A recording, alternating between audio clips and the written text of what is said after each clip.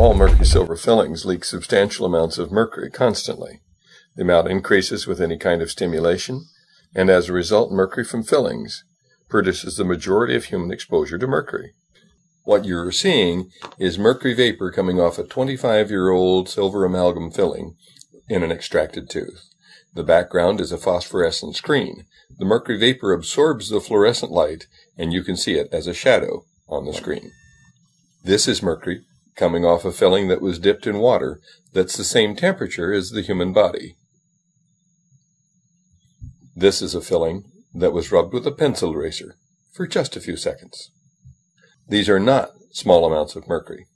If you can see it, it's more than 1,000 times higher than the Environmental Protection Agency will allow for the air that we breathe. What about the last time you went to the dentist and they drilled on your tooth?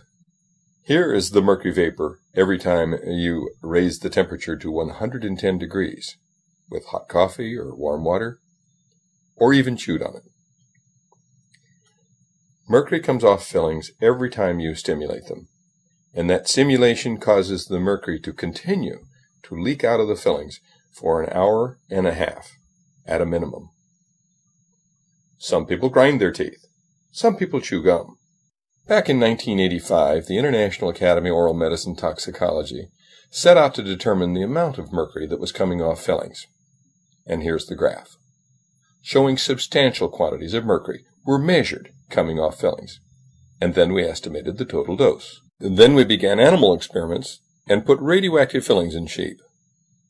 Mercury accumulated in the jaw, stomach, liver, and kidney of the sheep in just 30 days. Substantial quantities of mercury spread from the fillings to every organ in that sheep's body. This should be of concern for everyone. Then we measured that the sheep's kidneys dropped in their ability by 60% to clear inulin, an indication of kidney malfunction. Whole body imaging of monkeys found exactly the same thing.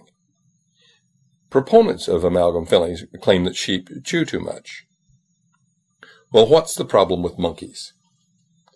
They had mercury in their jaw, kidneys, liver, intestine, and heart.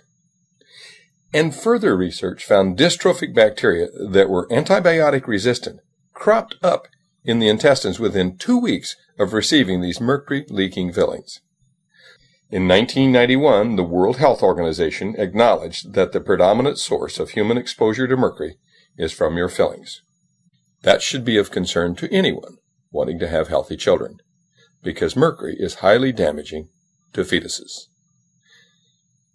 Experiments in sheep showed that mercury from the sheep's fillings transferred immediately to the placenta, to the unborn fetus, and to every conceivable portion of the fetus's body.